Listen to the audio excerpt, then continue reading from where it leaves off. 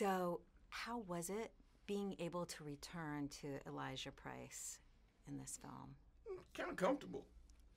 It's kind of great to have a character that you like, that I think I have a pretty good understanding of, and I have a lot of empathy for, to be able to kind of step back in that skin and let him fly. Plus, I wanted him to have some kind of closure, and I think this serves it well.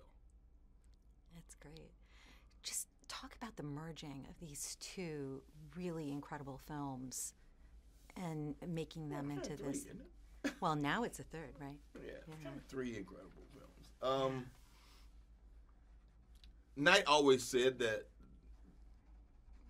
Unbreakable was the beginning of a trilogy, and so I expected, well, okay, we'll do this, and then 2 years later we'll do the next one, and 2 years later we'll do the next one. So over the years, as it approached, 18 years, and I'd see him off, are we making this movie or what? And finally one day he called to say that he'd made this film called Split, and he wanted me to see it. And I was like, why? He said, just watch it, we'll talk. I watched it. I called him and said, what's this mean? He said, well, it means if this movie makes money, then that'll be the second part, and we'll make the next part of the film where all three of you guys come together. And I was like, oh, okay. And I get to unite with which one of them. He's like, I haven't made up my mind yet, but we'll see. So it's kind of good that he figured out a way to bring these characters together so that Elijah, in his frailty, has a comrade who's as strong as David Dunn, who he always considered his opposite but enemy. So it works out quite well. And how does Glass really have a unique approach to the superhero genre? Well, everybody assumes, superheroes are extraordinary human beings. I look at this as an extraordinary human being movie. You can call it a superhero movie because there's a whole comic book trope that's behind it. But when you look at how those movies work, superhero movies work in an interesting sort of way, that the rules and regulations of those worlds have to be agreed upon by most of the people that are in it.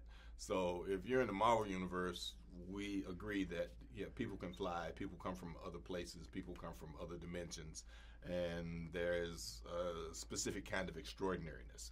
In a world like Unbreakable or Glass or Split, people can do extraordinary things, but if a person came in and told you, I think I'm bulletproof, here's a gun, shoot me, you would say, well, can we talk about that first?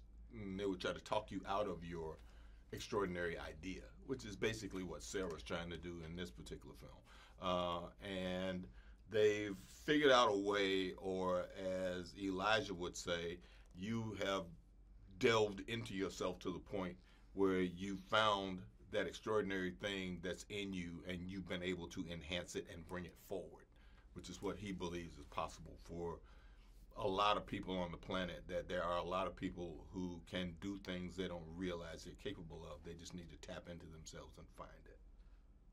Fantastic.